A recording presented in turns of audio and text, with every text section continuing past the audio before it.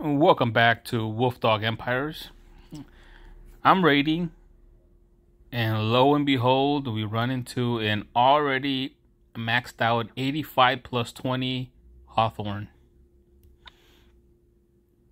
Monster Hunter family bonus 2, 3, 4, 5 heroes plus 5, 10, 15, or 20% attack.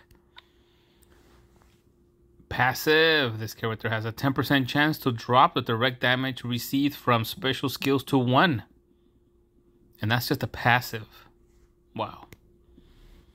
Pretty. So you don't have to set off a special for it. It's always there for a percentage. I know it's only 10% chance, but when it drops it to 1, trust me, if you hit it and you only do 1 HP damage, you're gonna be pretty mad. Average speed.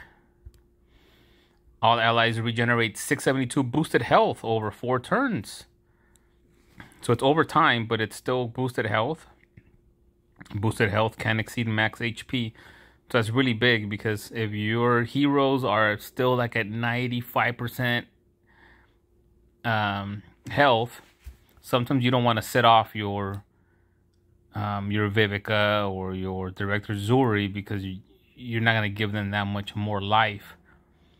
And sometimes you hold on to your hero, to your healer, and then somebody gets sniped in your team, whether it's the healer or one of your other teammates gets sniped, and now you won't be able to heal them anymore because they're dead.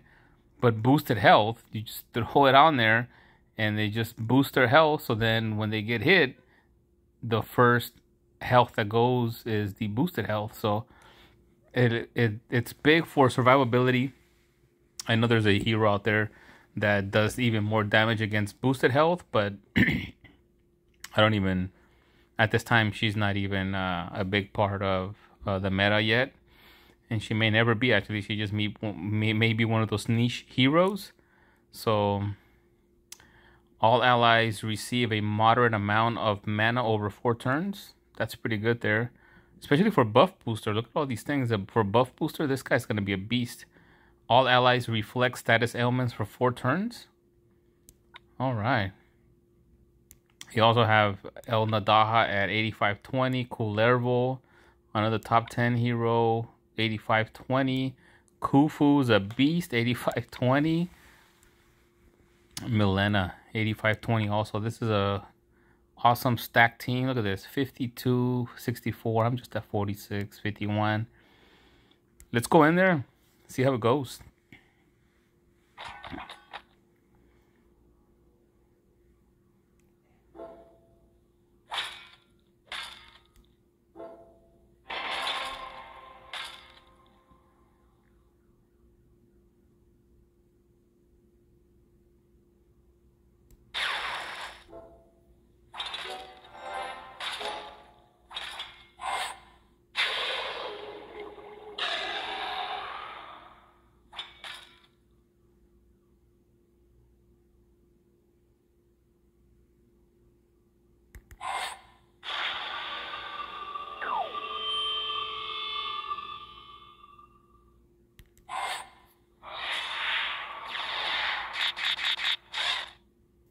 Yeah, that's pretty big for him to be reflecting the elemental defensive down like that. Because I rely on it, so when you can reflect like that.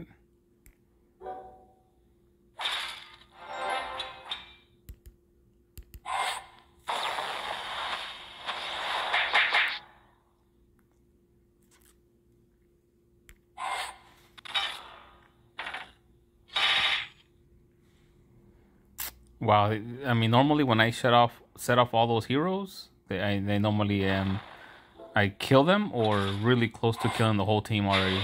And survivability with this, withstanding the elemental defensive down like that, 2 of them. So I rely on that big time.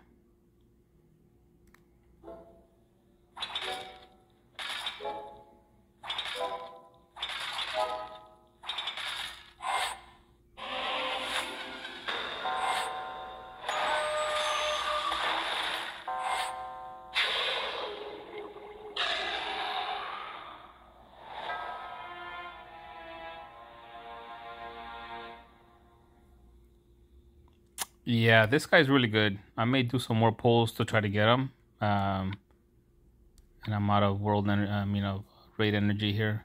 He's really good. I mean,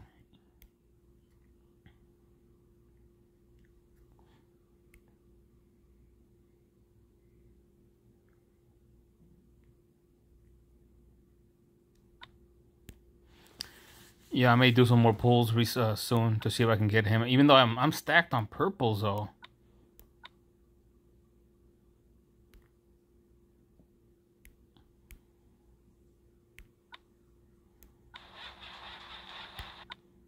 I mean, purple. I have Holda 8520, Costume Guardian Panther 8520. I'm bringing a blue high.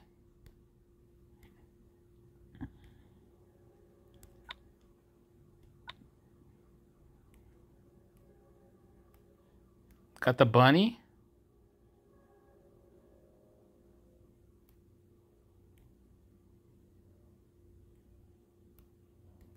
Dio-chan's great. Konshu's great. He's at 1-1. Lubu's great. He's at 1-1. The Piota's great. She's at 1-1. Got a bunch of Arphaniuses here.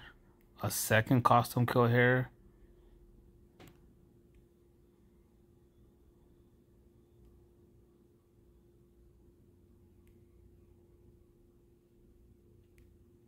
So I'm pretty stacked on purple. But I would definitely start working on him if... Well, nah. I think I'm okay. I mean, with Holden, Costume Guardian Panther, I already feel bad that I have to bench one of them. And to bench both of them for Hawthorn? Is it a good problem to have? Benching Holda? Benching Costume Guardian Panther? I already benched Costume Guardian Panther. I'm using Holda as my tank, but...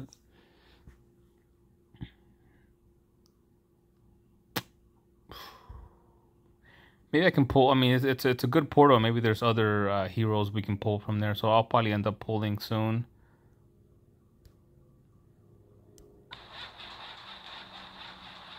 All right. Let us know what you think about Hawthorn there. Is it worth trying to reach for a purple hero that is just going to replace one of your other great heroes? All right, well, let us know what you think. Do you think Holda, Costume Guardian Panther, or try to reach for Hawthorn? Let us know in the comments. Don't forget to subscribe. Give us a like. And hit that notification bell. Share it with your friends too. And don't forget about that yellow event coming in, the big one, November 10. Sorry, October 10th through the 13th, 2022. So don't forget about that. I have a 2-part series there on my YouTube channel. Check it out. It gives you a lot of great info. You want to be prepared for that big yellow event. If it catches people by surprise, even those people who normally finish all 10 levels of a big event, you may only be able to finish 4 or 6 of this one unless you prepare or unless you have a super deep bench. Those people won't have a problem at all. It'll be super easy for them. All right, till next time, Wolf Dog Empires.